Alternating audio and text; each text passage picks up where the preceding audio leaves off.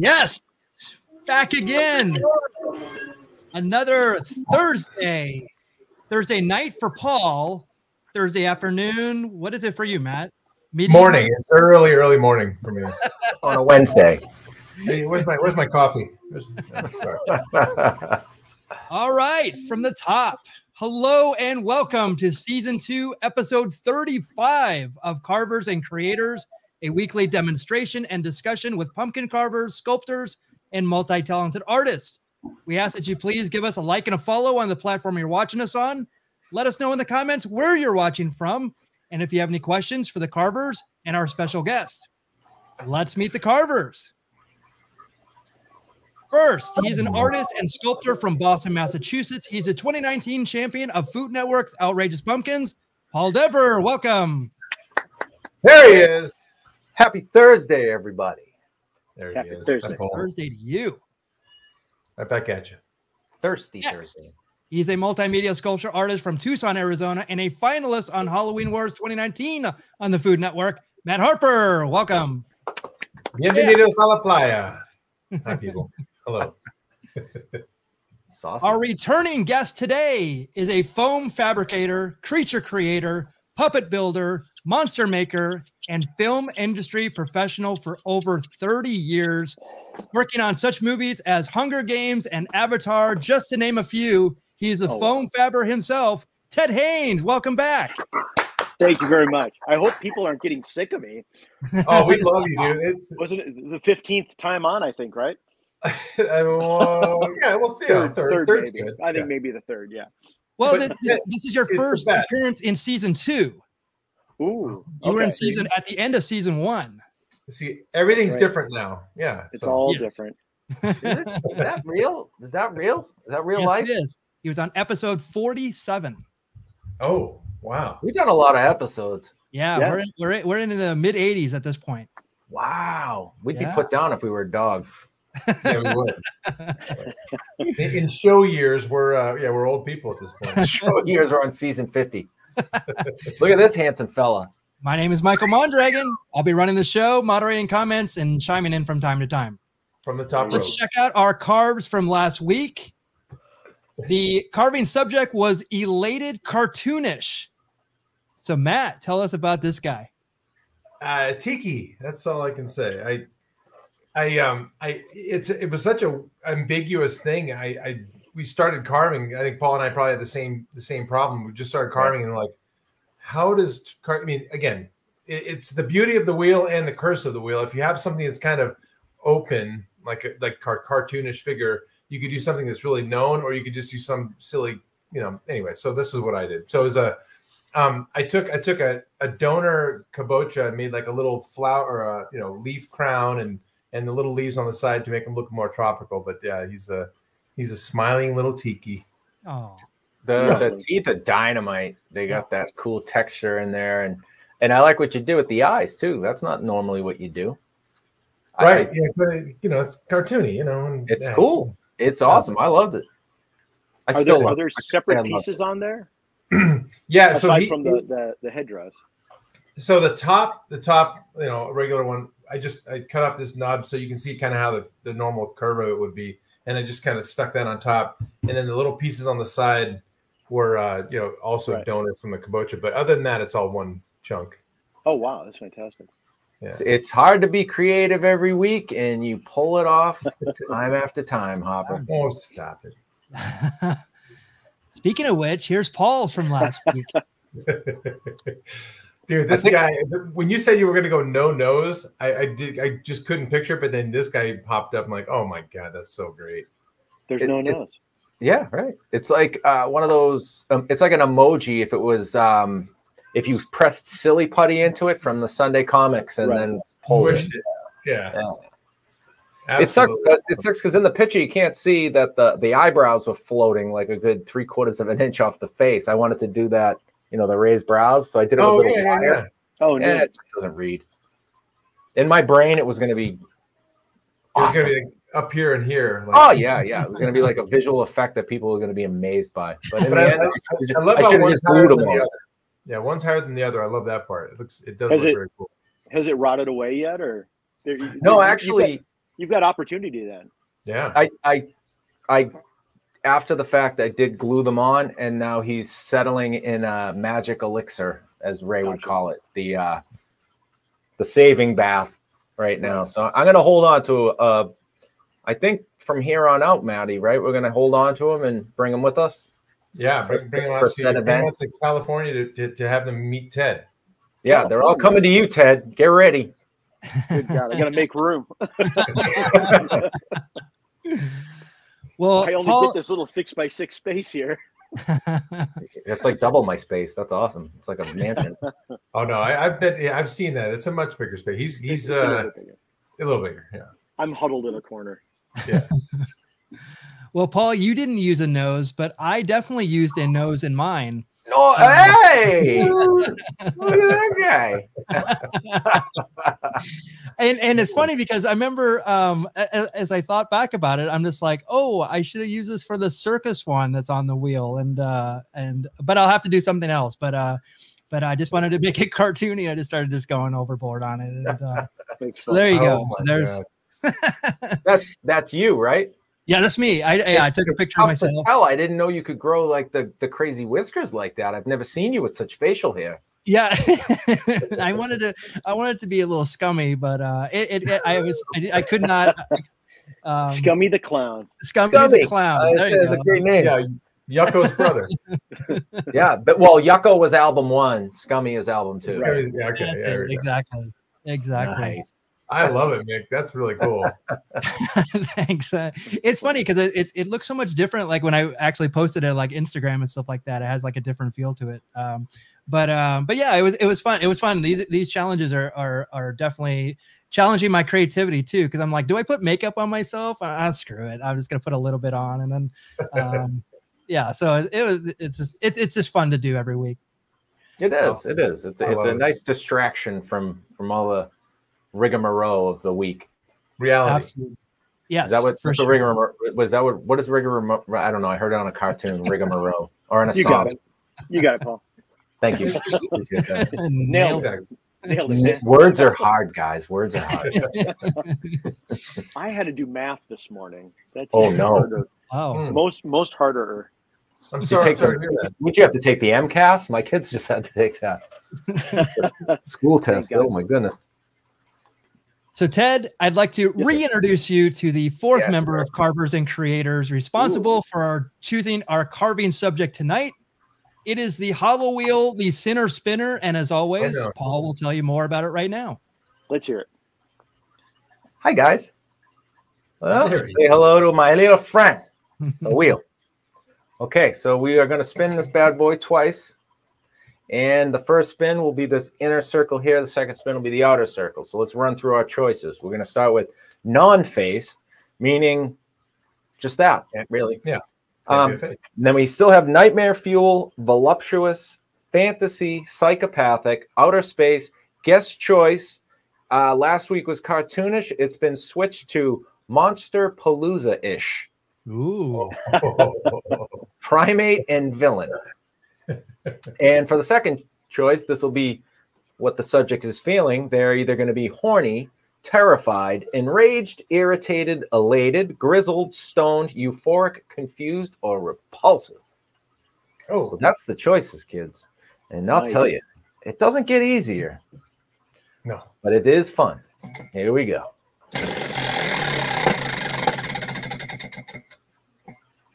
Nightmare Fuel. Do we spin again? Because we just did it, or do it Nightmare Fuel? Just did Nightmare Fuel. Yeah, I think it's. So we're gonna respin. A rare respin. A rare respin. Let's try it out. Okay, let's do it.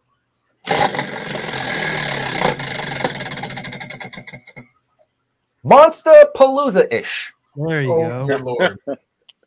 That's a wide open range. Ted, I'm gonna need reference. Look behind me. Ted knows Monster Palooza. Confused Monster Palooza-ish. Oh my God, I gotta write that down because I can't even spell it. Yeah, put that in the chat, man, because that's gone already. All right, here we go. Hey, check it out, it's Joey. What's up, Joe? Joe's going to Monster Palooza. Right. Who's going to Monster Palooza? Everybody raise their hand. Who's going to Monster Palooza? Oh, Joey, we can't see you, but we know you're raising your hand. Yeah, it's something I mean, like, again, Paul helps keep me tempered, but it is something we're just coming out of our skin excited about coming out there, Ted. And I know you've been so many times, and son of Monsterpalooza and bride of Monsterpalooza, and stepdaughter of Monster. It's like all the different iterations, but it is something we just can't wait to get out there and have fun. No, I mean, obviously it's been called off for several of the last, I think 4 they had to cancel, and it feels like this one's good. I don't think anything's going to change. It's only 6 weeks away or so. So, wait a minute, 6 weeks? Oh, jeez. Oh no, I've got to finish that. Yeah. And there's a shop full of stuff I also have to finish. That's not going to Monsterpalooza, but right, yeah, actual work, yeah, not fun. Yeah, real work, stuff that is actually paying. So. Right. Well, like Matt said, I've been trying to put the choke collar on him from like getting overboard, excited and telling everybody about it. But guess what? Tonight, Matt's off the leash. Matt, do your thing, buddy. Get excited. We got Ted on. You know what I mean? Ted's like, we're right. Our booth is right next to Ted. How cool is that? I know. You guys are a couple of steps away. It's going to be fun. That's fantastic. You're gonna have to send over your crowd to our area a couple of times. We'll just share crowds. How's that? We'll just share crowds. Yeah. Are you guys gonna do? Well, go ahead. Yeah, talk about it. No, I was actually just gonna say we're probably gonna rent an ice cream truck. That's how we'll get people over to our booth. Nice. Yeah. It sounds like a good idea. We're gonna have some. Now, what are we gonna do? I don't know what we're gonna do. We're just fanboys. Pumpkin seeds. Flick pumpkin seeds at people and come over. Nice. I'll launch them out of a slingshot. That'll hurt. Oh yeah, we're gonna have one of those giant hooks that they have for that they have for really bad acts in vaudeville. We're just gonna be pulling them in though. We're gonna be pulling them over. Yeah. Hey, you come here. You can do the snaggletooth. Exit stage left, deep. Come see us now.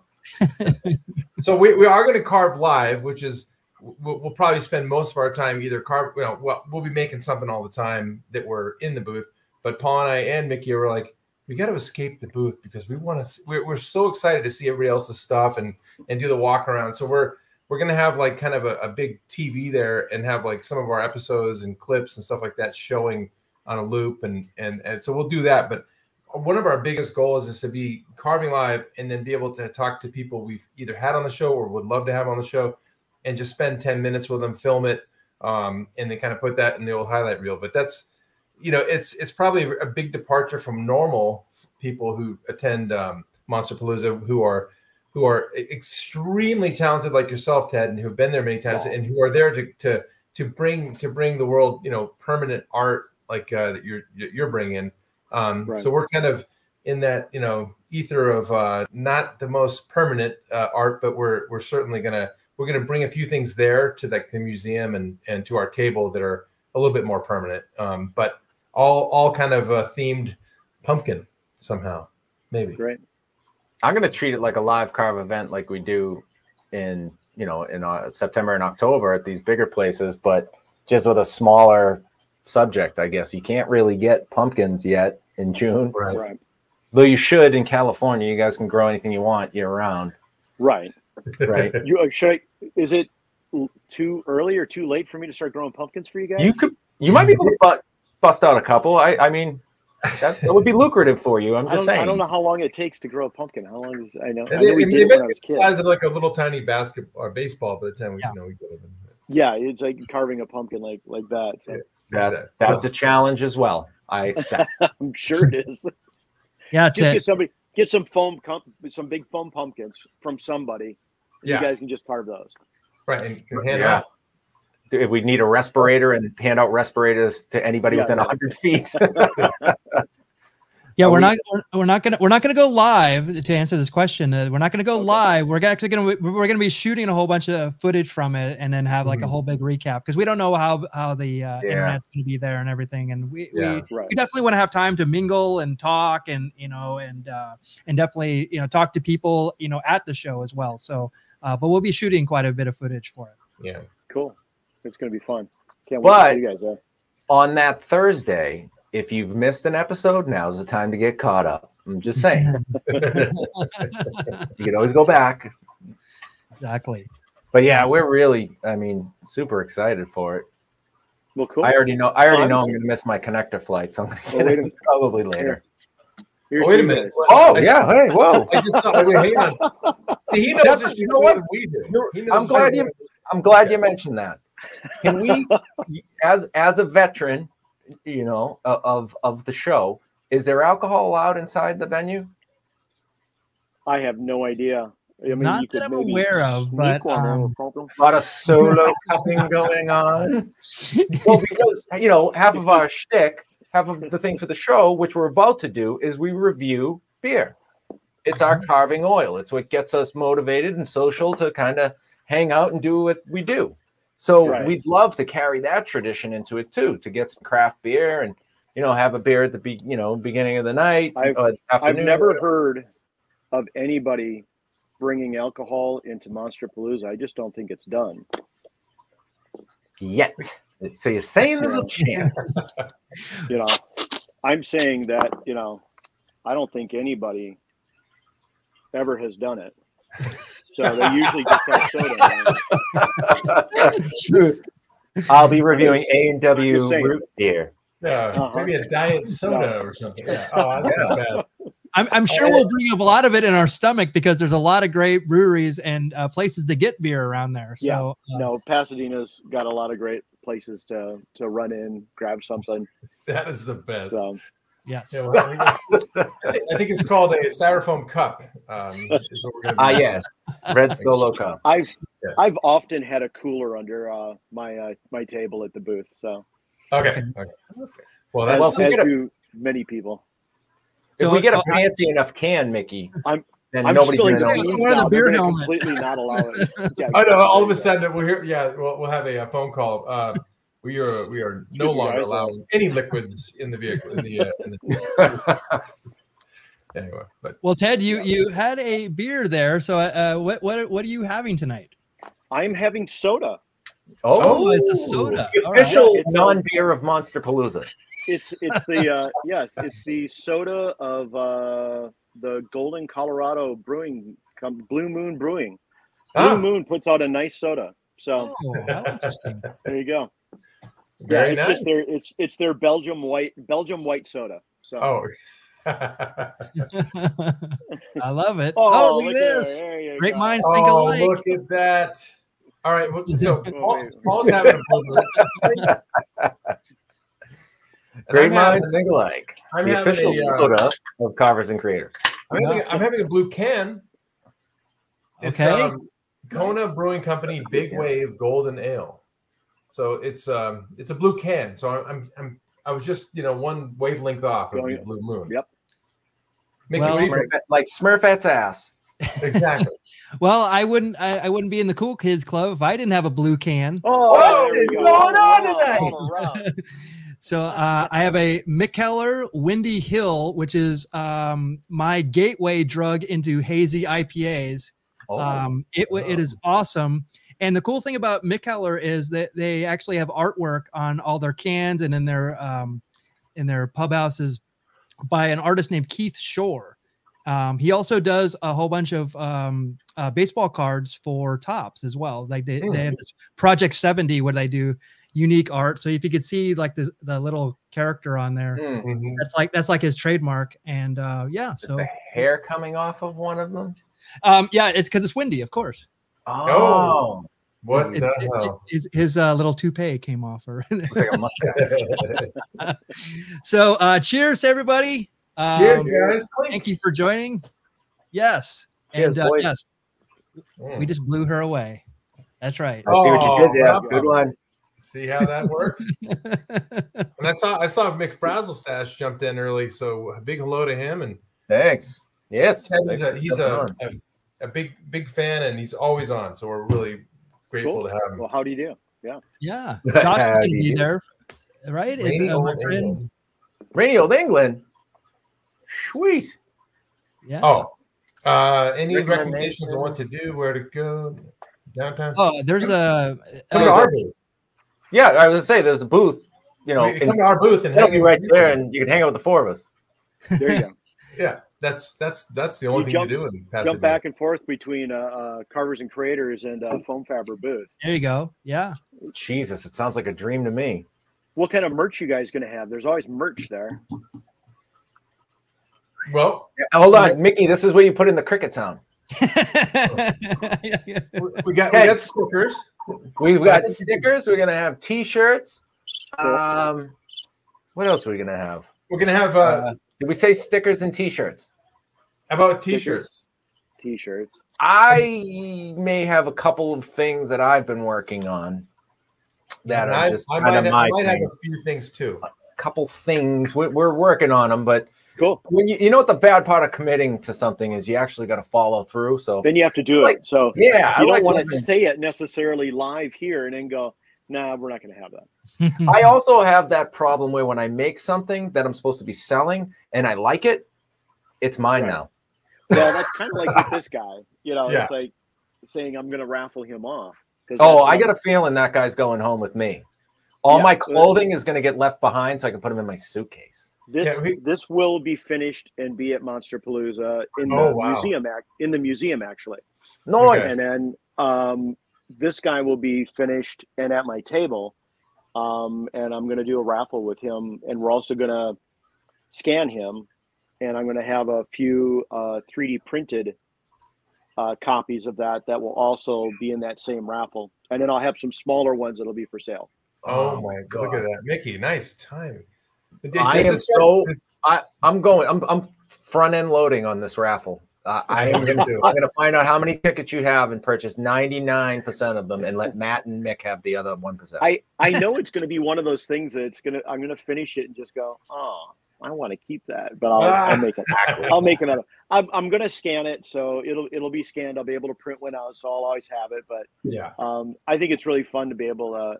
Someone out there is going to have a one of a kind. So, and now this is made of foam. That's all upholstery foam, yeah. So it's like what I was snipping away with here, and what I've done before with you guys, and this fellow here, which was all upholstery foam. Now I don't know if we ever seen that your pumpkin live before. Finished. So can we zoom in on that, because this thing, if you see it in person, it will blow your mind. It's so cool. Now, if you remember, this has been quite a while, but look at every single detail. This was an ogre that was mutating, right? Mutating ogre. Yeah. Nailed it. Oh my God! I still can't believe that thing. That's just. And so the zombie's done the same way. Oh, he's bigger. It's a little bit. The head's Oh my God, so you can see how big this is. But again, just all snipped from foam, from upholstery foam. Good Lord. And then different layered up thin pieces of foam laid on, and then it's all latex rubber that I'm stippling over the top with tissue and latex to give all of the nice wrinkly textures and tendons and veins. So I mean, I'm about, with the texture on here, I'm probably about 50% done, because I just keep layering it, and every now and again I'll put a piece of tissue on or a piece of cotton, and I love the texture it made, and I'll just remember, oh, how did I do that? I want to add more here and there. So he's going to have this nice little exposed brain up here, and have some nice guts. And this started as, like, right behind me, I was doing some maquettes earlier. I mean, these are from like almost a year ago. Oh, wow. So these started out as just little clay maquettes. Oh, good Lord. It looks, the guts hanging down. And that's out of Chavant? This is Chavant, yeah. Oh, look at that one. So a couple different. I've got like about 4 or 5 of these guys that I was just noodling around with. And so that's kind of what this guy, the big guy, is going to be. And at some point I want to finish these and mold these and cast them. So so I've got those. But I'm going to work with you guys tonight too, because again, cool. I'm cheating a tiny bit only, but so the first time I was a smartass and used foam to carve my pumpkin. Yeah. And then I felt guilty about it, so then I bought that small pumpkin Yeah, yeah, yeah. And I think it was like the only thing that was left over. It was after Halloween. Yeah, it was dried out. Yeah, I remember that one. Yeah, there was just, but I got something done, you know, for that. It was a little Frankenstein. Was it a Frankenstein or the monster or something like that? It was something. So, it was Frank. That's right. Because I ended up doing Danny DeVito from. Right. That's yeah. It was just Frank in general. Sinatra. So, I did Sinatra. Yeah. That's right. But, so I figure I just go with a whole different medium, and I've got some monster clay sitting here, and I quick made an armature. And started a ball shape, so it's just some tin foil underneath this, and with some monster clay. Not knowing what we were going to get, of course, because the wheel speaks to us. It does. And, it yells at us and calls us names. Exactly. So I've got my monster clay that's been sitting over here under the heat lamp, like softening up. So I'll start putting some clay on this guy as well.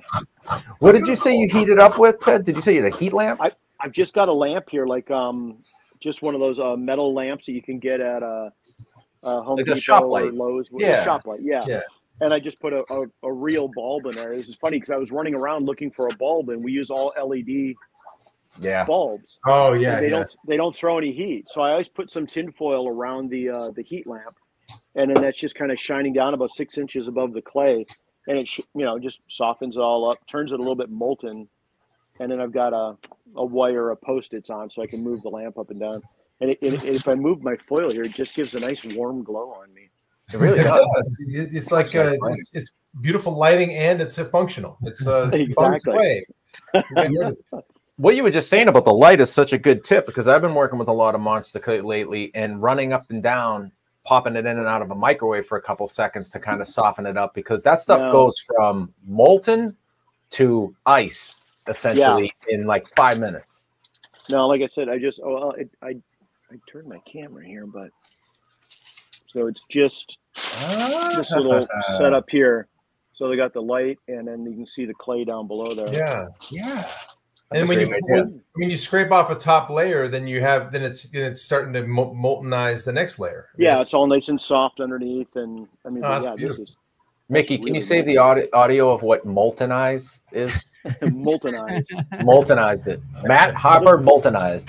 I come from a science background, so that's why you don't hear that word often. So.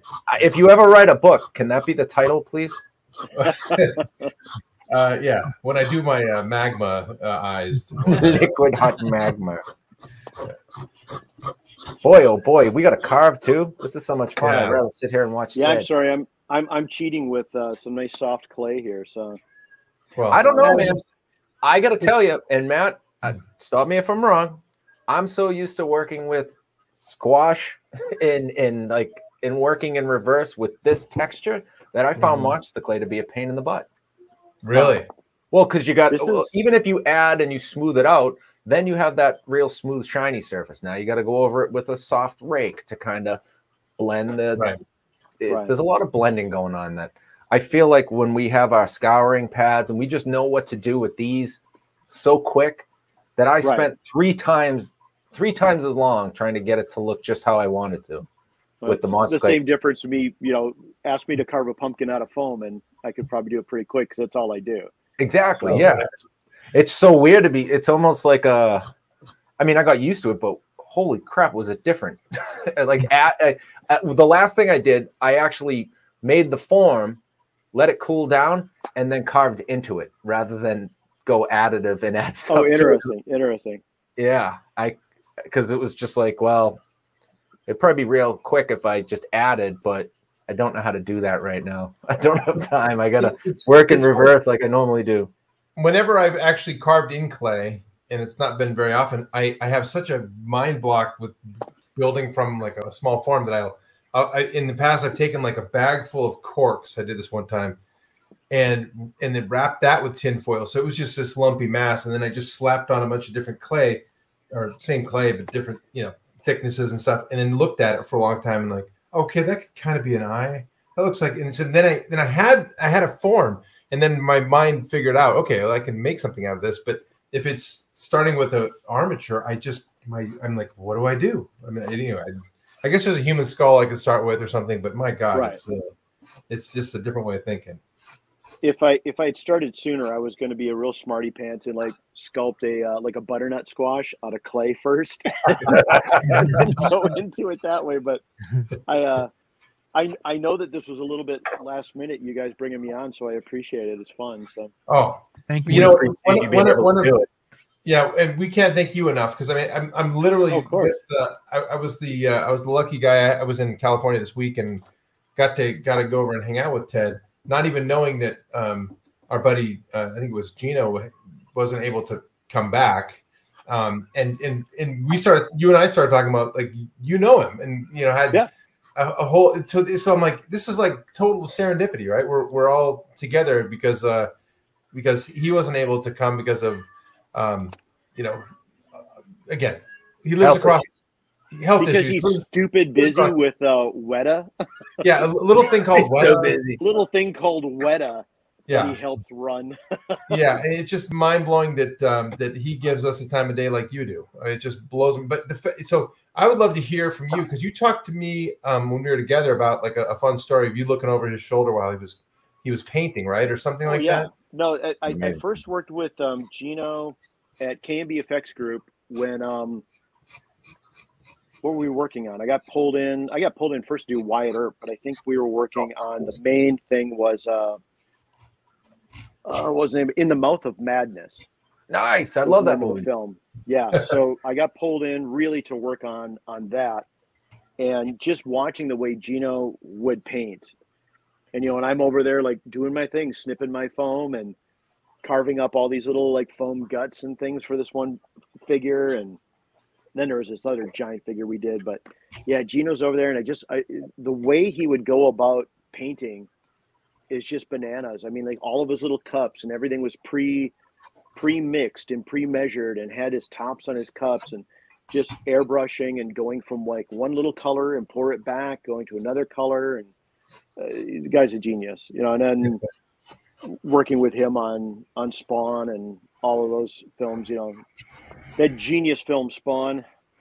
And, that was great. There's a lot of really cool stuff in that movie. I mean, the stuff that we built at K&B was just that was probably the first time I worked on something that big. Was the Violator creature. It was giant hydraulic creature, and I was responsible for dressing. I was a puppeteer on the Violator creature, but I was responsible for maintaining and dressing the Spawn costume, on the performers, not just Michael Jai White, and then the stunt performers as well. So I would dress those guys. But then Gino was a sculptor on that and painter, and so so yeah, I've known Gino for a long time. Great guy. Haven't seen him in a really long time, but yeah, he's a little far away. He's been in New Zealand for years now, right? Been in New Zealand, yep. Yeah. So Violator he's also the clown, right? He's both. Yeah, the clown turned into the Violator. So the clown was John Leguizamo. Oh, I was gonna get Mickey with that. Oh, I'm sorry. I set it up. I'm like, I'm gonna stump Mickey. But I'll say John Leguizamo. Yay, Mickey got it. I can't stump him. I can't. It's like Stump the Trunk. What was that on the metal show there? That metal show? Yeah. No, wait. How did you think you were going to stump him? Do you think he just knew it, or? I didn't think he was going to know it was John Leguizamo played Violator in that movie. Yeah. But look at the way he's just all cocky down the bottom. He knows it all. I knew that. No, actually, you would have stumped me. Yeah, I'm gonna give you this one. Yeah, you would have stumped me. We'll never know. We'll never know. Ed. We'll never know. Never know.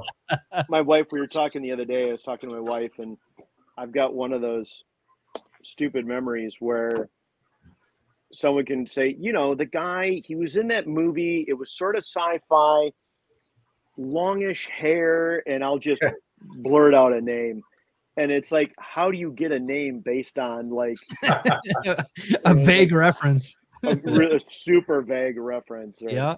It's like, I don't know, because I had nothing better to do than watch movies when I was a kid. There you go. Or make movies or whatever. So yeah. Yep. Encyclopedia of names. Yeah, but look at you now. Exactly. Look at me now. You're not watching them. You're making them. I'm making them. You're making all the cool characters. That's like the dream. Yeah. The fun thing is, since I've been on my own here, my wife and I starting our own little shop, and I've got a lot of fun stuff that we've been doing this last year, but I can't talk about any of it. I know. When I was there last time, you were working on something big for a company called PlayStation. I think you can now talk about that one. I can talk about what I can talk about with that, which is we've been doing a lot of costumes for them. I think it's altogether, it's 5 characters, but I think 11 or 12 pieces for that. And the first one, it was released, and basically these costumes are for conventions and whatnot. So we did the Aloy costume for the Horizon Zero Dawn, or actually no, Horizon Forbidden West is the new game that dropped, I think in, I want to say January or February. Yeah, something like that. Yeah. And so we did 3 of those costumes, and my wife spearheaded that, that costume build. She did a lot of sculpting and mold making and casting and painting, and it was just bananas the amount of work that she did. It was just incredible. And the quality of work with you. I mean, I got to, if you follow Ted, you get to see little snippets of these kind of things on his Instagram, and if you just go check it out, you're just going to be like, wait a minute, this was sculpted. It look, the weave she wears and all that stuff is just. It just kind of blows your mind that that much attention to detail was paid on these things. There you go. That's our friend Kayla Emerson, who wore the costume for us for these photo shoots.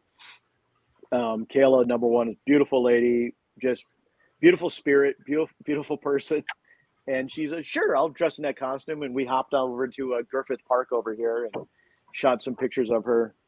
But yeah, all of those pieces, like the gauntlet, the forearm gauntlet, the whole bodice piece. So my wife Ilona did all of this fine weaving, like hand weaving all these textures. Number one, because we wanted to match what the video game was. So that was all woven first, with different strings or ropes or anything like that, just to get to the right scale. Right. And it was all silicone molded. Recast. I mean, there's so many processes, and I've put up a couple of posts on Instagram as to how we did that. And a lot of those pieces, though, like the bodice piece in the front, that's all sculpted from Chavant. Wow. And that was cast in molded in silicone, cast in urethane, painted. Every single piece on that costume is 100% custom. Wow. Everything. There's nothing that's off the shelf. From the bow. We 3D printed the bow here at my shop, molded that, cast up 3 of those. The quiver was another thing that my wife hand wove the fabric for the quiver for the texture. And then again, that was made into one quiver. And then again, silicone molded, cast in urethane, painted. Wow. It was a hell of a process. And, it's a movie quality costume. It's like, there's a lot of people have done some really great cosplays based on this same costume, but we knew that we had to be as accurate as we could, from PlayStation. But both my wife and I, we don't produce something that's not there. We have to be accurate. And my wife is 120% accurate. It's like, if there's something she doesn't like, we remold it, we recast it, everything like that. So there's a number of pieces that it's like, nope, that's not right. And it got scrapped and redone and remolded. And, because we wanted to make sure we were making the best one out there. They were paying us to do it. So we've got to make the best one. We certainly don't want somebody doing a cosplay that's going to beat us. Right. It certainly wasn't a competition, but we were making what we felt was a film quality costume. Ted, I say the same thing all the time. This isn't a competition either, but if I finish first, I win. Yeah, but this just to let you know, I'm done. No. Beats me at everything. if you're a cosplay person and you see this photo and you know what it's for, I mean, that's 3 of them for crying out loud. But this is like nerdgasm. Yeah, exactly. That's the word I was looking for, actually. Thank you. 100%. No, and we've had a few people that reach out that have reached out that are cosplayers, and they're looking at it and going, "How'd you guys do it?" It's like, wow. It's what we do for the film industry. It's like, it's 3D. Some of it was modeled 3D, but not much. The boots and the gauntlets, we 3D modeled the form, so it was just a smooth form that we printed. And then on top of those printed pieces, all of that custom woven material was laid on top. Yeah. And then, other pieces added and all that sort of thing. So then that went into mold. So there was very little, I mean, aside from the bow, there was very little like digital work being done on that. I mean, my wife on the quiver, you can't really see it in any of these pictures. There's a metallic piece that's on the side. And that's all hand sculpted out of Chavant that my wife sculpted. So she has all of these. She's so damn talented. I know. You might be the most talented couple I've ever heard of on the it's one of those Hollywood. It's one of those Hollywood stories. It's like, you complete me. What's the exactly. So are there like Dr. Evil and Mini-Me? Which one's are you? Different movie, maybe. I'm not sure which one I am. I might be both. I don't know. Yeah, it's amazing. You really can't go wrong. What these two crank out, it's just beautiful. Yeah. Yeah. Is weight an issue? Do you have to be sure that it's not too heavy, or that's the thing too, is we want to make sure that it's light enough. So I mean, it's all pretty lightweight. I mean, all the fabric, the skirt is like there's supposed to be banana leaves on the skirt, the shiny part, and that's leather. It's all hand painted leather, textured by hand. And then the linen skirt, the lighter green fabric below that. So it's a pretty lightweight costume. There's not a lot on. And then some of those pictures with Kayla, you can see in the midriff area, it's supposed to look like woven grass. That was a sublimated piece of fabric that I drew and painted digitally. And then we had that sublimated onto fabric. And it's really the only way you can do that without the pieces unraveling and coming apart. And, and we also have to take into account that we don't know who's really going to wear these costumes, when they go away. So we built 3. Size, right? Right. And it's like, we say that, the person has to have very close to these measurements, this height, this weight, shoe size, whatever. And then they have to find the perfect person to fit the costume. And, they've had, the 3 costumes went out. One was in, I believe, South America. They had another one up in San Francisco, and the other one goes to, the other one might stay here in Los Angeles. So, but they'll travel around. They're, these big road cases that we had made, and it was a crazy complex job. But this is only one character out of the 5, or actually 6 that we did. And this is the only one so far that I'm allowed to show. So we finished a number of others. We're finishing another one right now. My wife Ilona is in the other part of the shop where she is doing all the clean work, the sewing and fabrication, and so she's working on that character. And that actually, we shoot a commercial with that in about 2 weeks from today, I believe. Oh wow! So did not know this girl's measurements before? Oh, they did. We did. So we sort of dictated it. We were like, got it. What's the character? How old is the character supposed to be? And so then we were saying, okay, well, it should be somebody. I believe the character is 18 years old, somewhere in about there. Mm-hmm. And so we just, my wife is good with costuming, obviously brilliant with costuming. But, so she's like, okay, well, they should be about 5'7" to 5'8", right. Have these measurements. And so as she started building and, on the mannequins that she's got, the wardrobe mannequins, then we could dictate the sizes. And then so we told PlayStation, it's like, okay, how does this sound? You know, if the person was, you know, bust, waist, you know, hips, height, size, you know, and gave some examples, and they were like, yep, great.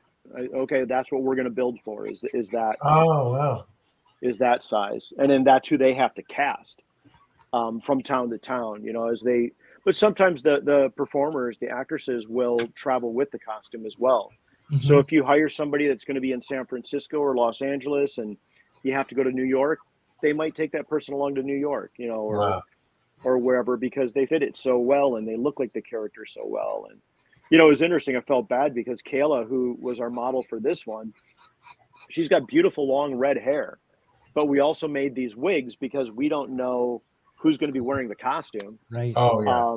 So of course it's like, well, we could braid your hair and make it look just like, but we made these wigs. So we're going to make you wear a wig on top of the exact same hair that you've got. Right. So. No, that's super. Yeah. I mean, that'd be like hitting a moving target if you didn't know, you know, the different actresses that are going to be this character. So, right. In my limited time in costume design, I was like, that's one thing that I definitely knew, you know, going in, I to give it to the next person who's going to build it, they'd have to know that. So. Sure. Yep. No, that's usually the first thing we ask is, what's the size? Yes. Well, I've been a total, you know, I'll round this whole conversation about this game out because I started playing the game. I have. Oh, okay, cool. Honestly, I did it. One of the big reasons I did it is because of your inspiration, being inspired by what you guys did, and cool. I really wanted to see all the you know. And now I'm like always in the game. You can go and pick different. It's I guess her armor, and right. Each one of them has these insane woven, and I'm trying to find the one that is this like epic final armor. That's I think that one, yeah. Yeah, and I'm like, someday I'll get there. I'm like playing the game so I can actually wear the same armor that Ted and Ilona made. That's kind of why I'm the funny part of it is, I mean, we were the gaming company, I mean, PlayStation and the gaming company Gorilla that did the game. They were really great sending us photographs of everything, and it's like we need a close-up picture of the inside of that gauntlet, but rolled to the outside because we can't see. You know, say, okay, well, they'd isolate that and send it to us. And then we ask for something else and they'd isolate it and send it to us. And, you know, all those little things. It's like, oh, we never saw that. There's this little metal bit over here. And, oh, the right's different than the left. And, you know, all that kind of stuff. So that was a little bit crazy making at time. It's like, oh, no, the left boot's a little bit different than the right.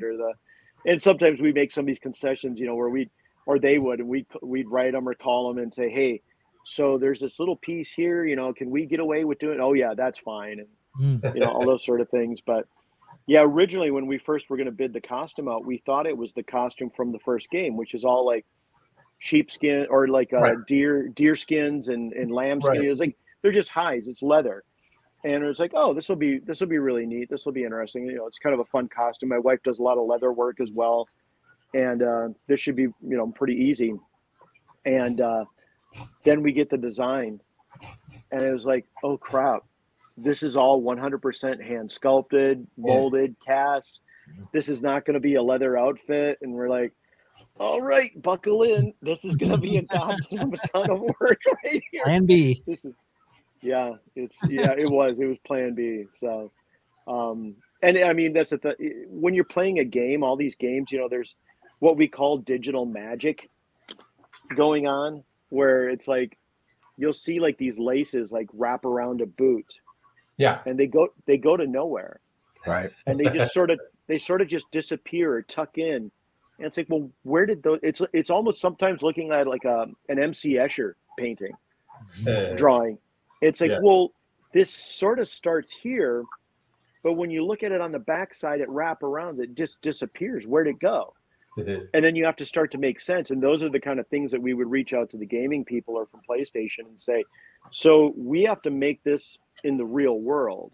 Mm-hmm. So is it okay if we do this in order to make that? And then they were always cool. It's like, well, yeah, of course, there's no other way to do that. In a video game, you know, it's not connected to anything. It just disappears. So it just disappears. Wow. You know, so you've got you've got some of that digital magic going on that we have to kind of make sense of. And, you know, but that's always fun. You get to use some creativity and, you know, bring it into the real 3-dimensional world. You know, Matt, if you really want to get to that point in the game where you wear that armor, you could just reach out to Ted and he could modify it in a 3D printer and they could make it for your 7'4" frame. Extra large for Matt. Can you make a giant version? Double XL. But I'm definitely going to need the wig too. Oh, of course. Yeah. We'll get it done. We'll get it done. Thank you. Yeah. And the good thing is they're really cheap. They're really, you know. Oh, you sure? Yeah. This is. You'll find them at Spirit Halloween this fall. Do another one. Yeah. And it simply just took a few weeks to do. You know, it's not like we were. It's not like we were working on those 3 costumes for like 6 months straight. No. You know, actually, Matt, if you go to his Etsy store, he's got a couple of them just sitting on Etsy right now. There we go. Just sitting there. Yeah. Just pick the size and have at it. Yeah, right. Do I want parachute pants or not parachute pants? I know. It depends on which version of the game that you're going with, you know. That's right. Good Lord. Usually ships in 3 to 4 days. Right. Yes, exactly. It's just like Amazon. So I wanted to put this up. Oh, look at that. Look at that. This is a lot. I can tell you so very little about this.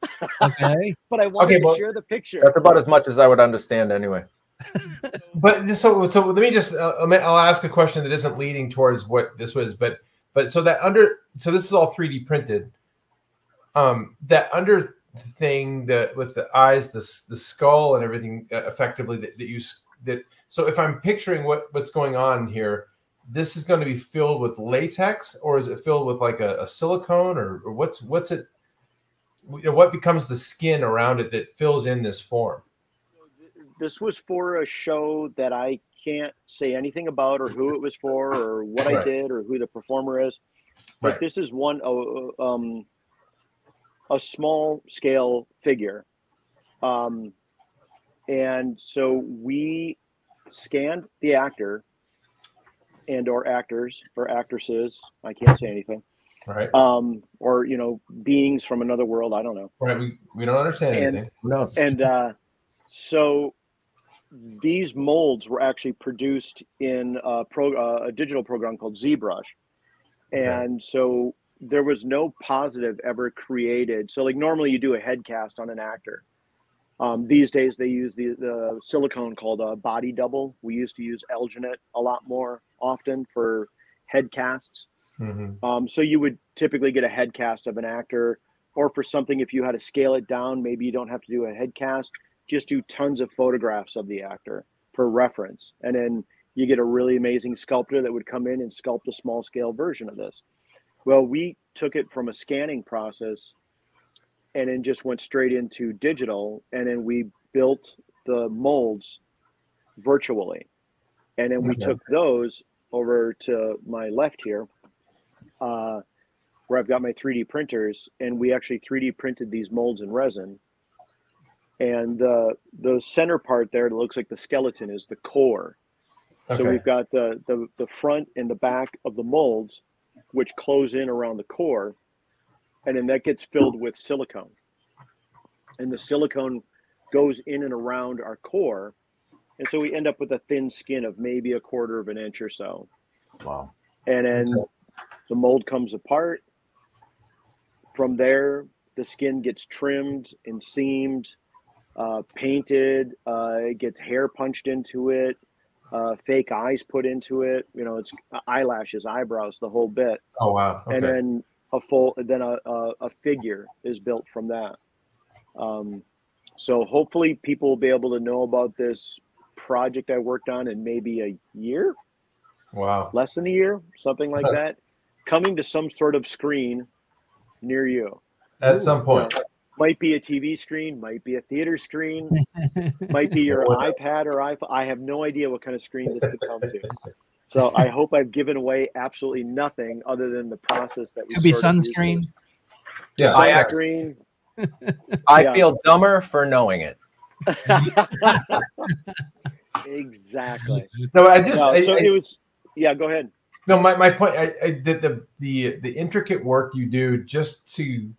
This is like the behind the scenes stuff. You know, we will eventually see what was created out of this, which is equally amazing. But that was all sculpted.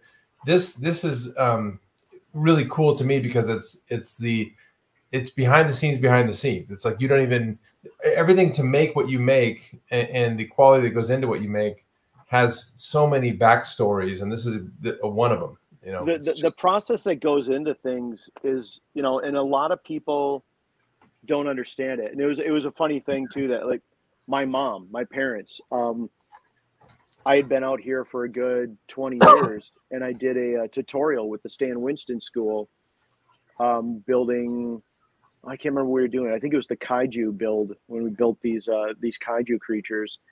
And then I got my mom a subscription to the Stan Winston School so she could watch live. And on my way home that day from shooting, I get a call on my cell. And of course I put my earbud in or speakerphone because I don't drive and talk on the phone. Right. And so it was my mom, and she was like, I had no idea until now exactly what you did. Wow. She goes, I didn't know the material that went into it. I didn't know the labor and the time and all the intricate, you know, she goes, I'm just baffled. She goes, I thought you just cut foam. I thought you know, and I'd shown her pictures over the years. Yep.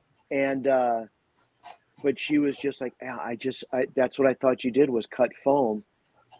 And I was like, oh no, there's a lot more to it. And then from then on, it was just like, so how do you do this? And how do you do that? And when's the next time you're going to go live? Because I want to see how you do the next thing. And but a lot of folks just don't understand. I mean, like, you know, and I certainly am not going to knock cosplay or any folks that do that have their own 3D printers at home and they're doing great cosplay costumes.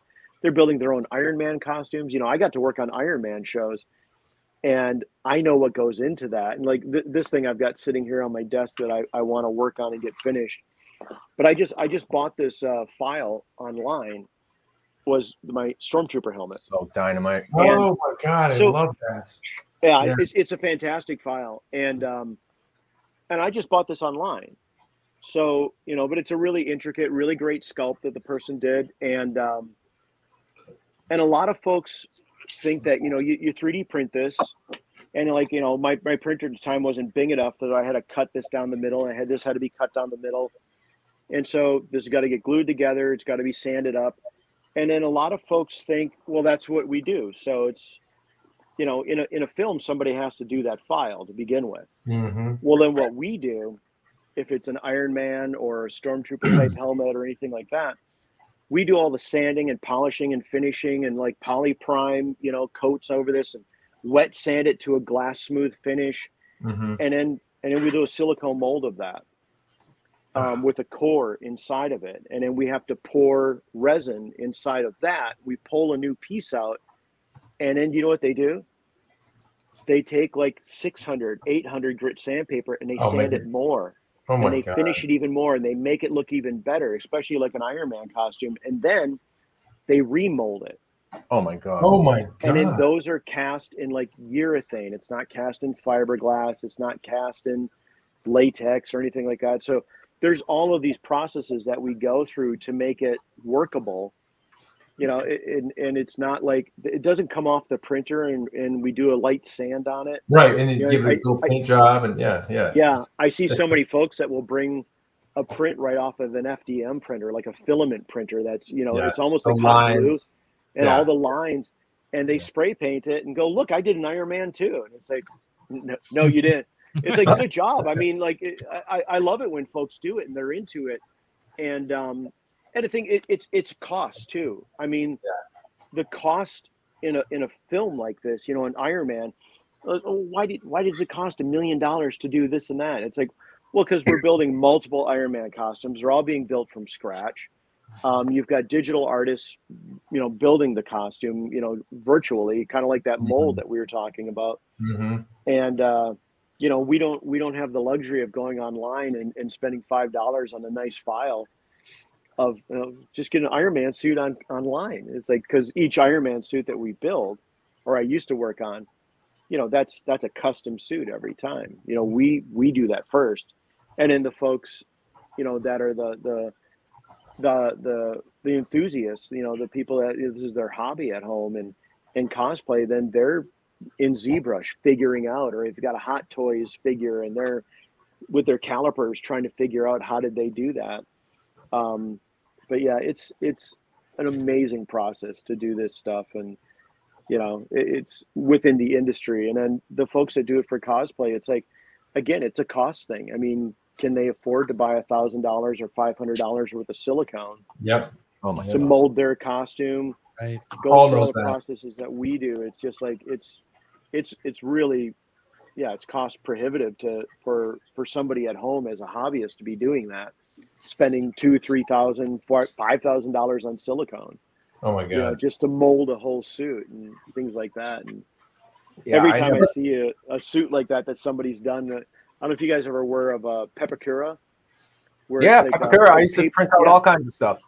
Paper patterns, and you glue or put those together. All the numbers.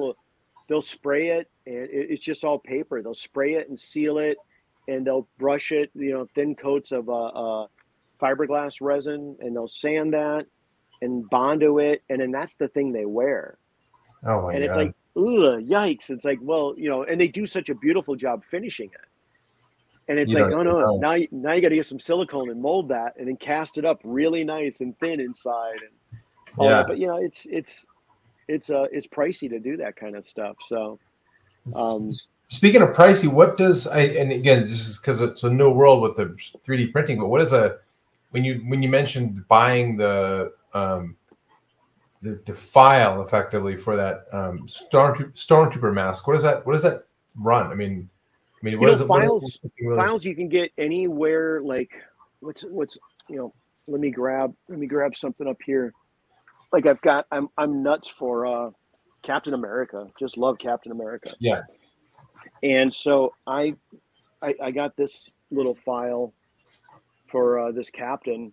Oh, there you go. And it's just a tiny little resin piece, and that's a couple of dollars to print that. It's hollow. Okay. And the file itself is sometimes, $2, $3 to get a file like that.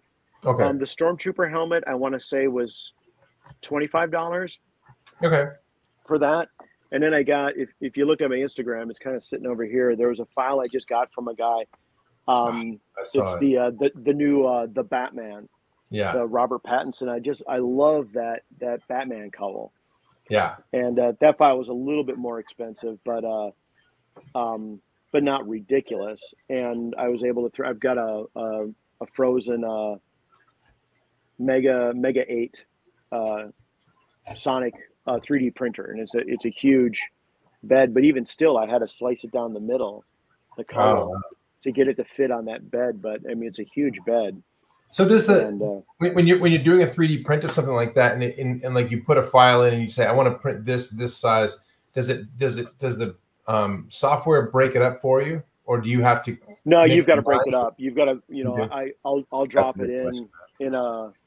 There's a piece of software called Cheetah Box that I use, and there's a bunch of different slicing programs that are out there, but I use Cheetah Box, and so you can drop it in, and it shows you basically like a virtual bed, like the printer space, and it'll show whether you're on or off the bed and whether it fits, and you kind of tip it and turn it virtually within the computer.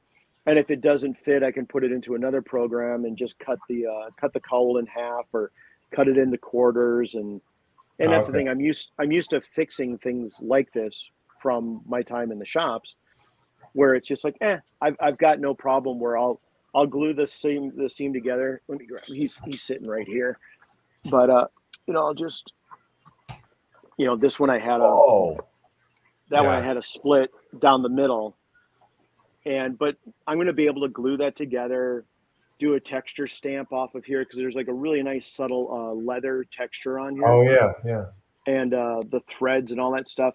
But I'll be able to pull a texture stamp off of this, and then do some fixing and stamp that up. And I'm just going to end up making this like a little lamp. But you know, this is a stiff, hard resin.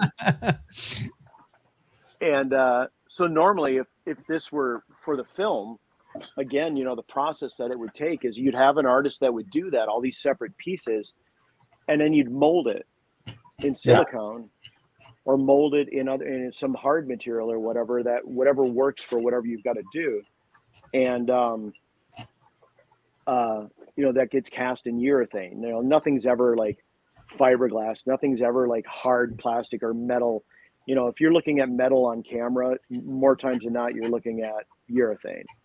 Something rubber. And there's all different variations of urethane, whether it's, you know, it's tough and it's, you know, really hard, but still it has some flex to it, all the way down to soft stuff that, you know, when we worked on all the different Iron Man films or Captain America, things like that, they would have tougher helmets, some plastic ones that have a little bit of give to it.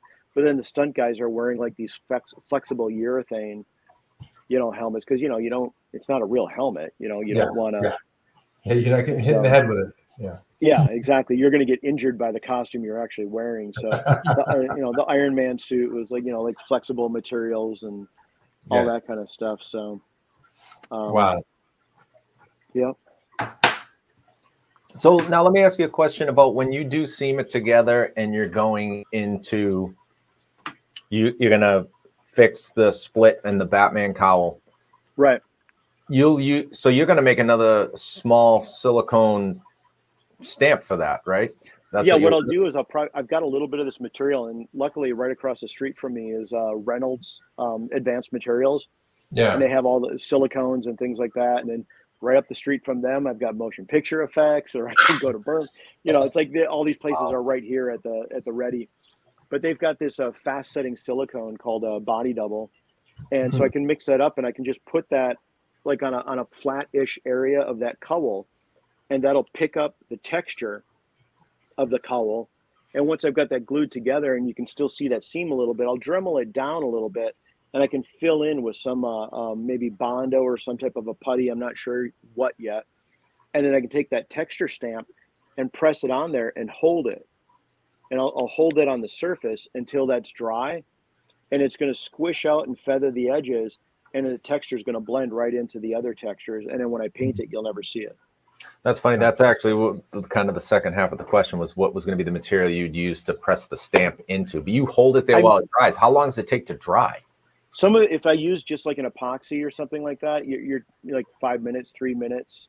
Oh, wow. There's these other glues. Do I have some here at my table? I don't. But there's these other ones called what is it? It's a glue called MA300. It's a plastic welder, and it comes, you know, it's a cartridge. You have a nozzle that you put on the end, you know, a little gun that it goes into, and you pull the trigger, and it squishes out and mixes in the nozzle, and that stuff sets up in like 2-3 minutes. Wow. Yeah. So wild. Yep. Fun stuff. All kinds of horrible toxic chemicals that when I'm doing it, I don't have nice mood lighting on me. I've got all the doors open and I've got the fan going. I've got a respirator on, or I'm doing it outside. Or wow. The job that we were just doing, I was doing tons of fiberglassing, which I don't mind doing fiberglass work because it really is just sort of like mindless work. You know, once you're doing your mold on your piece and just you're putting resin on it, you're taking your fiberglass material, you've got a 2-inch chip brush, you're just tamping the glass down, and while you're doing that, you can listen to a podcast or have the TV on and your iPad out there and zone out, listening to Carvers and Creators and get the plug in. You're so Hollywood, Ted. I know. Wait till I pull out the merch. Oh, there you go. What was this, the fiberglass project you were? No, actually, this is. I'm glad you asked me about this. This is a project that my wife and I are going to be doing in June. Oh my God. End of June, for a place in Idaho called the Idaho Art Lab, and there's a post on my Instagram about it. And I've got, hold on a second, I've got some cards I'm going to have at Monsterpalooza. Nice. But yeah, this is. We're going to be in Idaho with this Idaho Art Lab, and they have and I can't remember exactly what it's called, but they have like these pioneer days, like where they celebrate the pioneers and all that kind of stuff. And so we're going to do this bison, which is actually going to be a costume that 2 people can be inside of. Oh my God. And so there you go. And that's we're going to huge. use all of these. Yeah. Holy Moses. So we're going to use all of these organic textures, you know, all the fabrics and rope and yarn and linen and just to create the texture of it. You know, we're not going to try to like reproduce a bison, you know, with fake furs and all that stuff. I thought it would be it's more of a theater piece, you know, kind of like if any, you know, people have seen the Lion King theater show. The Lion King, yeah, in New York. We took our kids to it. The dinosaur one there is another one that reminds me of. Right. Yeah. So that's kind of along the lines that we're going to be doing this. So yeah, Idaho Art Lab. That's what we're going to be building a bison with a bunch of students that come in, and we're going to be teaching them how to like pattern foam, texture the foam, texture fabric. So Ilona, my wife, will be there, and they're just outside of. They're about an hour and a half away from the border, or an hour away from the border of Wyoming, and then into Yellowstone National Park. So wow, it's just beautiful area. So that's going to be a lot of fun. We'll be doing that in end of June. Project. Yeah. So that's end of June for us, and then we'll have all of our PlayStation done by that. And then I've got to travel home to Wisconsin. We're doing a student art show from my alma mater, my high school alma mater. Oh, no way. My old art teacher has put together this show, and I think there's like 30 or 40 students that are going to be contributing pieces, but it's over the course of his teaching career. Oh, so my there's God. going to be people there that are 10 years, 15 years older than me, 10 or 15 years younger than me. I think I was kind of right in the middle of his teaching career. And so it actually, he's going home with me. So he'll be at the local museum. Wow. That's amazing. On display for like a month or so. So I got to ship him home. As soon as Monster Palooza is done in early June, he gets shipped home to Wisconsin. So. So any other notable? I mean, Ted, you're in Hollywood pretty much. I mean, any 30-year career in all these movies. Any other notable sculptors or artists that were in that class? In which class? I'm sorry. In the one you're going to, your high school class. No, in my high school. You know, I'm trying to think if there's anybody that I know of that. There was one girl that came out here about 10 years after me. Her name was Lori. Oh, and I can't remember her last name. And I bumped into her at K&B. I was on set for a film, and I came back to LA from being on set up north in Chico, California. And there's this car sitting here with Wisconsin plates, and it's the dealership, because there's a dealership tag on it. And it was from my hometown. And I walked in there, and it's like, who's from Wisconsin in here? And this girl was like, me? And I was like, hey, did you go to this high school? Did you have these guys for teachers? And she's like, yeah. Who are you? So, but hopefully she'll be there as well. Well, that's great. Yeah. Do you think behind the scenes, secretly, everybody that knows you're going to be contrarian goes, shit? Yeah. You know, there's got to be a lot of people that just don't know. You know, it's going to be an interesting group of people because, you know, I graduated in '86, and it's just going to be, I knew those people, and so I didn't know the people years ahead of me or years behind me or anything like that. So it's going to be a really great mix at this show. It should be fun. That's cool. So your art teacher is still around? Yeah, he's a great guy. I don't know how old he was or how old he. No, but you were saying he had students 15 years before you, right? Yeah, and I mean he was a young teacher, so you know it's wow. You know, he probably had like a 30-year career teaching, and I'm guessing he's probably in his mid 70s right now, something like that. Oh, all right. So I might have been on the closer end of his early career, not quite in the middle. I know, but to be inspiring that many kids, he seems like he was a really good art teacher. That's amazing. You know, he was a fantastic teacher. He was the two-dimensional teacher. So he did all the drawing, painting, two-dimensional arts. And then I had another teacher. did all the sculpture, and we had an incredible art department in Wisconsin. Sadly, it sounds as if they've really changed the curriculum. Damn it. And yeah, I mean, like in junior high, I had plastics class. Oh where yeah, we did plastics. we did injection molding. We made Nerf footballs. We did fiberglassing. We did blow molding. We did acrylic construction and things like that. It's all gone. Wow. It's all gone. Oh yeah, that's probably all long gone. Now you draw the lamp on the table with pencils you had to buy before you came to class. Right. Matt, remember when we had plastics in Mr. Hand. And we make a pretty mean ashtray. That's right. In So plastics? we would take like picture the blank, and they would heat it up and they'd push it over some form, right? And then that became like it was like an ashtray, like it was like man, it was like it looked like, you know, picture your fingers like this. You take Like a flower. right, like a flower, and you push the plastic in, and then it hardens in this shape. You take that home and give it to your parents for their ashtray. Right. The wood dowels. Right. Yeah, so a wooden dowel. the ashtray would sit on top of it, or yeah. So the ashtray. So picture like a flat board with like 5 wooden dowels sticking up. Exactly. Like that.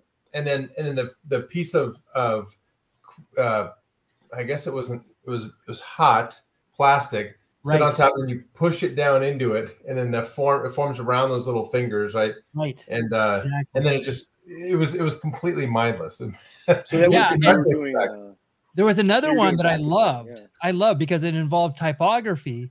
Was you would put these letters down, and it was on this kind of metal plate, and there was all these holes in it.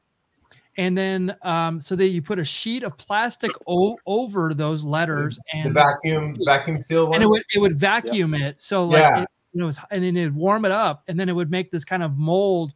And it was like, if you remember, like if you go to the snack bar, you know, at a like a baseball game, up on you know, those types of kind of lettering and stuff like that. You know, it was like, is super awesome, and to learn, you know, I never really put 2 and 2 together. That was really kind of formulative. The wood shop and plastics was super awesome during that time. And it's sad it's gone. It's sad. Yeah, a lot of this stuff is just gone away because the funding's not there, or just they're not. And we had the area that we were in was just so heavy into arts. You know, it was Midwest, it's middle of Wisconsin, and you would think it was like all sports, it's all football, all baseball. They were really big into sports as well. That was just as well outfitted as the art department was, because we had huge automotive area, and then sculpture and 2-dimensional. We had photo lab, so we had dark rooms and all that kind of stuff. And yeah, I remember dark rooms. Yeah, that's so neat. That's where you go and make out with your girlfriend. I mean, develop. You would definitely get distracted somehow by all that stuff. When I went to high school, I've never been a sneaky person, just to let you know. until then. I wasn't that lucky until later in my years in high school. But the early years, when I was definitely much more dysfunctional. We had metal shop. We had you know, different. I actually took like a commercial art class. There was so much more, you know, for these students. But you were talking about like the 2D and 3D. 2D and 3D back then meant so much different than it does now. Right.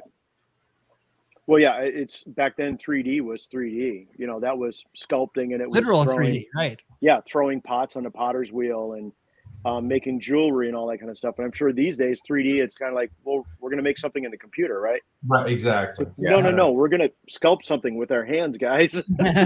That's 3 dimensions. Yeah, right. That's 3-dimensional, but it's like 3D now is, you know, ZBrush files, or, you know, digital files and things Paul, like that. did you guys have art classes growing up? Because I know you grew up an artist. I mean, you grew up doing art school, and no, my school didn't have art. Massachusetts doesn't have art. But you were most artistic in high school, Paul. I remember.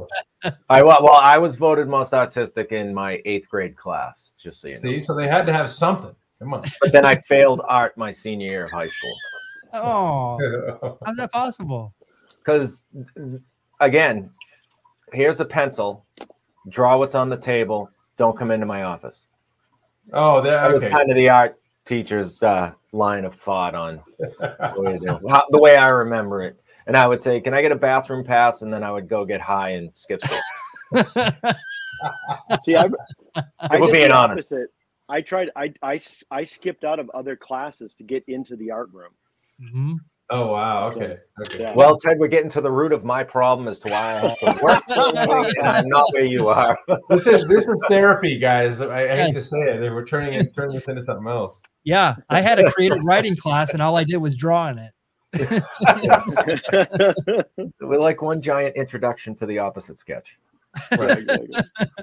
Mickey and I would draw pictures of the teacher, and when we went to grade school together, we'd draw pictures of our teacher and pass them back and forth. And if I remember correctly, Mr. Dumond, who was sadly departed already, or a long time ago, actually. Yes. He found a picture that Mickey made of him that was like so spot on. I remember him like he did a double take, looked at it, and then he crumpled it up. I'm like, no, that was so good. Because he was on a dartboard. That's right. Oh, but it was a really good picture of Mr. Dumond. You know, yes, rest his soul. You know, I remember a teacher crumpling up a piece of artwork of mine once, and I was just shocked. He did it right in front of me, and I was just like, you know, I'd spent a bunch of time on it. And he said, "Do it again." Ooh, because it was one of those things. He knew I wanted to be in film, and he knew, and it was not a bad lesson actually at all. Just absolutely right. You know, you imagine like doing things like this, or you know, these guys, and you know, you're working on a film or something like that, and they're just going to go down the line and go, no, can you do 5 more? Yep. And it's just like, no, I don't want to. And it's like, because you might be in love with this one, and it's like, you know, as an artist, I think as a working artist, you can't be in love with anything that you're doing. It's just, I'm in love with everything that I do. I love doing this because this is me. But when you're an artist for hire, it's just, you just got to do what they ask you to do. Yeah. I remember one of the, I didn't take this. I wish I would have. But if I remember hearing that this one, they did like editing for, you know, like editing for like a news show and stuff like that. Those types of people are learning kind of broadcast editing basically in college.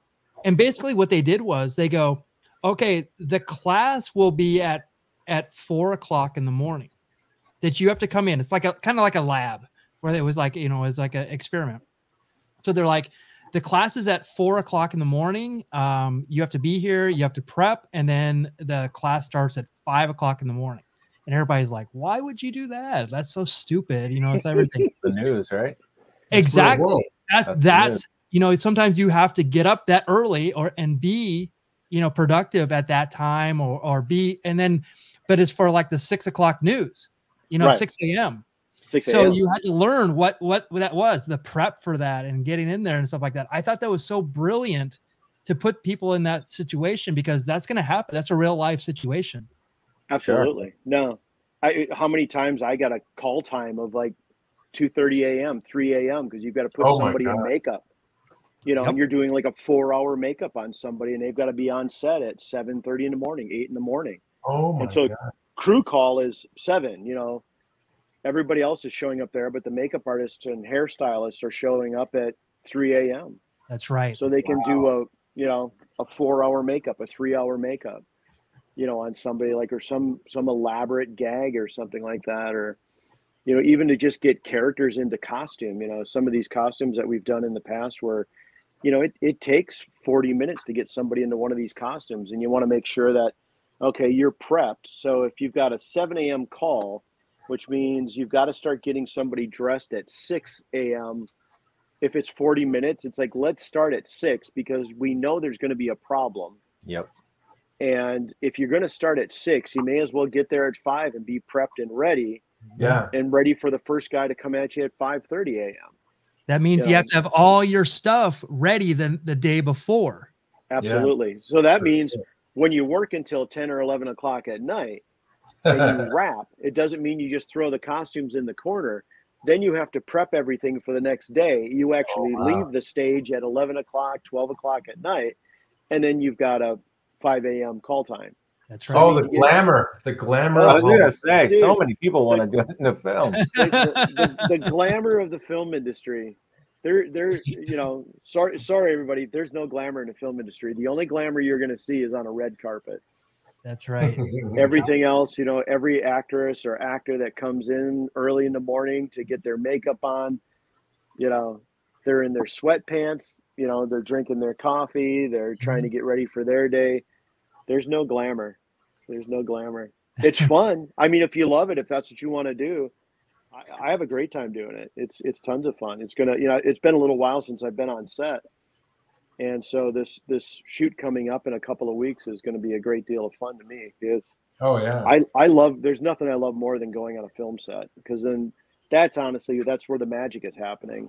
Yep. You know, in the shop is one thing. It's fun to see it all come together, but being able to take it out, you know, even with this PlayStation stuff that we've done, being able to, you know, take our friend Kayla to Griffith Park to shoot some pictures of her in the Eloy costume.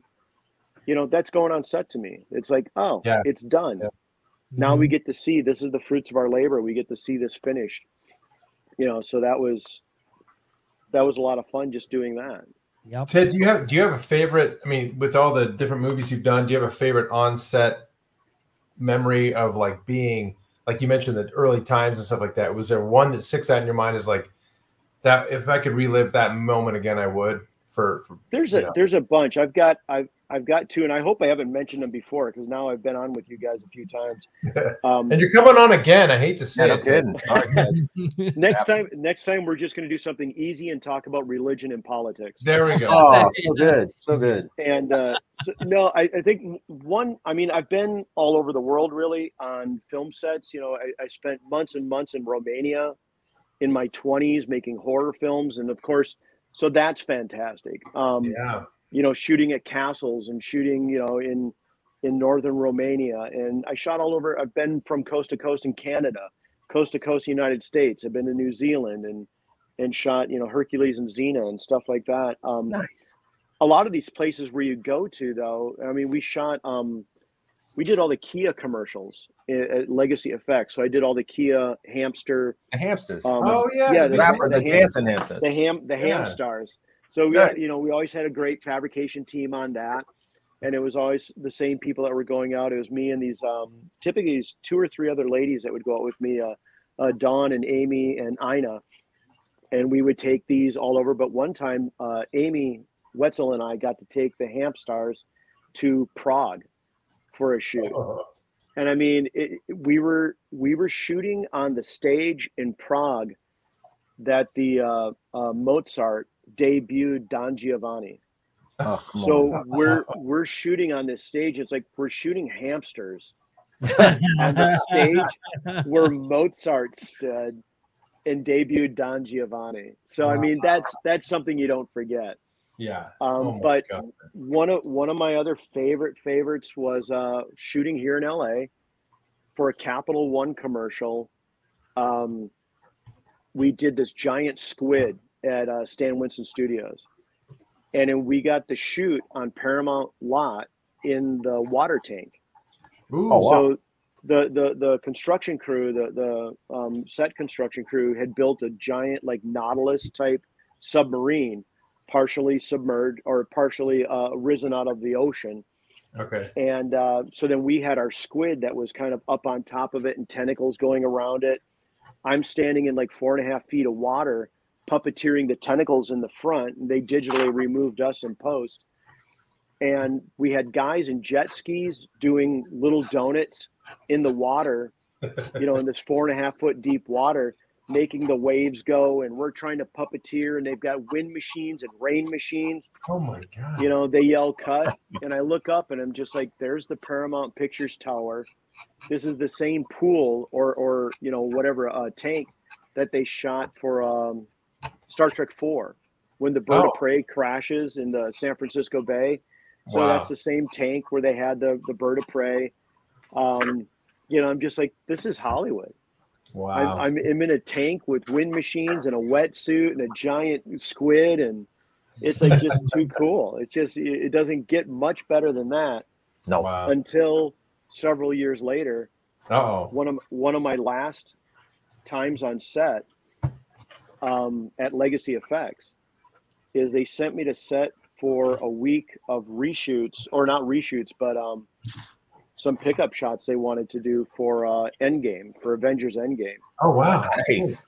And my big claim to fame right now is I was the last person to put Robert Downey in an Iron Man costume. Oh my God. It was the last shot where Robert is, you know, Tony Stark is kneeling there and does his I am Iron Man and snaps his fingers. And then I got to dress him up in the Iron Man costume for that. Oh my God. And so that was super special. Wow. You might need to change your name from Foam Fabber to the guy that put Robert Downey in his costume for the last scene. I mean, it's kind of long, but it's pretty awesome. Exactly. No, it's that not is that. That is an epic. That's an epic claim to fame. and then if anybody hasn't seen that show, I don't think he makes it. So I don't know if that had anything to do with your. Spoiler alert. Oh, he just snaps his finger. Never mind. He snaps his finger and he's just fine. He's just fine. Okay. He's so still just Robert Downey fine. Jr. We're saying. Yeah. Okay. He's all right. Robert's just fine. Good. No, but that was huge. That was cool. But yeah, I mean, anywhere from Romania in castles on like little $300,000 films to Endgame. It's kind of, how do you pick a favorite? You know? Wow. Yeah. You just don't. I mean, it could be. I could have a favorite moment on probably one of the worst films ever. I don't know. Right. I've definitely worked on some stinkers. But that's a great segue. Maybe next time you're on with us, we'll have to talk about all your stinkers. we'll talk about stinkers. I don't know. Hopefully I don't get in trouble for it. So. We'll make vague reference to them. What do you say? Yeah, make vague references. That's ratings. Luckily, I've never worked with anybody that, you know, is terrible, you know, actor-wise or anything like that, where it's just like, oh, I never want to watch another one of their films again because of so-and-so or this or that. Or like, honestly, I mean, because I've got now I just remembered working on Air Force One and meeting Harrison Ford. You know, so it's another one where, you know, and Gary Oldman, and both of those guys were just so cool. Really? Yeah. That's such a unique. I mean, everyone always wants to know what are they like in real life. I mean, and people hear rumors, or you hear, oh, don't work with so and so because they're a real a-hole, or you know, I finally got to meet my idol X, you know, whoever the person is, and they were not at all like I thought. So it's actually neat to hear, you know, when you meet these guys and they were good people, and you'd hope they always were, because especially if you're a big fan of them. Like I've always loved Harrison Ford stuff. I just obviously never met the guy, but let alone get to work with him like you did. I'm a tiny bit of a fan of Harrison Ford. A little bit.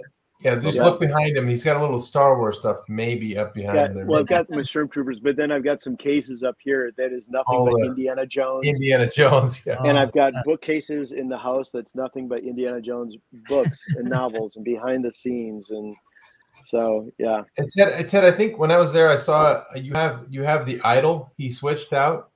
I think I've got an idol, yeah. And it's like, you know, years ago that was floating around in town where people had castings of castings of castings, and everybody had an idol casting. And I've sculpted I kind of want an idol somewhere in my dumb collection, because I mean that's could not be more iconic. You know, the one Mickey, if you remember, like, you know, when he switches out for the sand, and you know, that the gold idol with him going.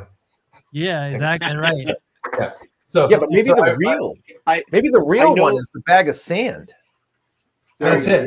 Yeah, I can always put that up, just a bag of sand. You know, I know somebody that might be able to hook you up with an idol. Oh, I just simply have to meet this person, whoever it is. I'll try to remember his name. And Ted, as you well know on the show, this is the fastest 90 minutes on the internet. We've gone 100. Wow, we did it. No way. We broke our record. It feels like an hour. Holy shit. Exactly. So Let's go around the horn and see where we're at with our carves. Let me put up the carving subject is confused Monsterpalooza-ish. So let's see what we got here. Who wants to go first? Who wants to step up? I'm going to do some more lines. Somebody else go first. All right, I'll go. Paul, you want to go? Okay. I'll be the guy. All right. Ooh. Blocking. Ooh. Still blocking. Have no idea what I'm doing. He's going to be a monster of some sort. He's hard to make a kaboka squash look scary, so I'm not going to go that route. He will be confused, and I'm going to take some time and really wrinkle him up and make him look nice and soft and squishy, and I'll add some stuff to him that makes him look Monsterpalooza-ish. Right. Maybe I'll carve a raffle ticket into his backside. You know what I'm saying, Ted? There you go. Love it. Good stuff. Matt, what do you got? Okay, so my guy, wow. let's see if I can get some good lighting on him here. So, strike one. Physics.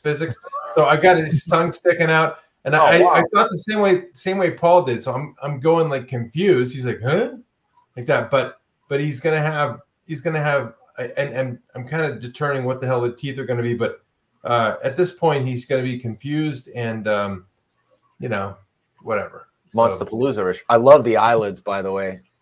Yeah, he's got the heavy eyelids. Great right now. Yeah. So I tried to get some lighting on him that was a little bit better for visuals, but looks great. Right there is the lighting. That's the lighting right there. Don't move that lighting. That's perfect. Okay, right there. Wonderful. Yeah, that's my guy.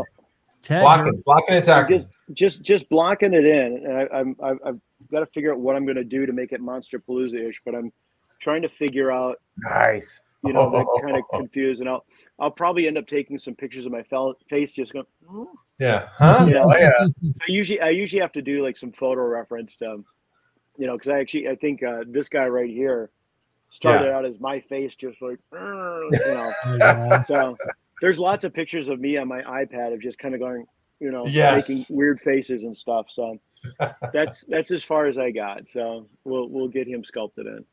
I love it. Wow, you can see that. That lower lip is confused. I'm like, I look at that and I'm like, huh? It's like so great. Yeah. Yeah. I got to get more scrunchy, I think. Yeah. There you go. Yeah. Yeah. So that'll be the picture. I'll do a screenshot of what I just did.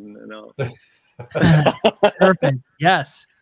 Well, for more of Ted's work, you can go to his Instagram at FoamFabber. Is there anywhere else we could see your work, or do you sell anything? Or I've got on Instagram, there's a link at the top of my page in the bio, and that'll take you. I've got an Etsy page where I've got like stickers and pins and drawings. I've been trying to get into more like caricature work and stuff like that. I've been having fun doing that. So yeah, find that link. And there's a link. I've got a Facebook page, Ted Haines Foam Fabber on Facebook. So I try to post often. I haven't been able to post a lot just because of the work that we're doing. I can't really, and I have no time. I mean, this guy, it's like, and when I was doing this pumpkin here too for you guys, it's like maybe an hour at the end of the night every now and again, throughout the week, I would just like, okay, I've got to work on the pumpkin for an hour or two, or I've got to work on the zombie. The zombie I haven't touched now in like 3 days, so I've got to jump on him for a little bit and finish up texturing. So, well, the fact that you jumped in with us and did the challenge is, dude, we couldn't thank you enough. I mean, with everything you've got coming up, and I even happen to know, and I won't spoil a single thing, but I happen to know of a little peek behind the curtain of what you're going to bring to Monsterpalooza. Yeah, we're hoping. Fingers crossed. Yeah. I'm not going to say anything about it right now because I don't want to either spoil it or, like Paul, you're talking about earlier, commit. Promise something that can't be done. Working with a bunch of artists here in town, including one Academy Award winner, and we're trying to make something happen for Monsterpalooza, and it is not a small feat. So if it doesn't work out for this Monsterpalooza, it'll be at the very least, it'll be at Son of Palooza in September. but we're going to try and make this happen. And if we can feel that it's happening, I'll start posting a little bit at a time on my Instagram, and you guys can see that. So either way, we're going to start teasing it pretty soon. And it is an enormous project. Yeah. I am intrigued. Nice. That I know nothing about it. That I can't believe that I said yes to, or my wife can't believe I said yes to. Oh, wow. But, you know, when a good friend says, you know what I've always wanted, and I like, oh, I've always wanted one of those too. We should do it. It's just like, so just go to Monsterpalooza and you can potentially see it, or go to the next one and see it. Either way, right. Just be prepared to be blown away. I'll be posting about it. Yeah. So I appreciate that, guys. Thank you. I'll be in town on Thursday if you need any last second help moving anything. I think we're going to be moving in. Wednesday is the setup for the museum. So if it happens, we'll be moving it into the museum. Yeah. Sweet. Right on. Can't wait to see it. We can check us out at Twitter, Facebook, Instagram, YouTube, and Twitch. Guys, any last words? A note, we will not be here next Thursday, but we will be here on the 28th with another Carvers and Creators. Guys, did you have any last words? Yes. Wish us luck in Orlando. Yes. Go to Orlando next week. Just go follow this guy and be a fan like we are. I mean, just the best. So thank you so much. You bet. Thank you guys. Hi to Gino too. Oh yeah. Yes.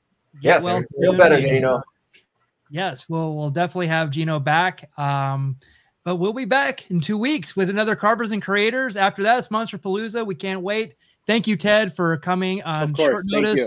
We always enjoy you. See you in 2 weeks, everyone. Good night. Bye-bye.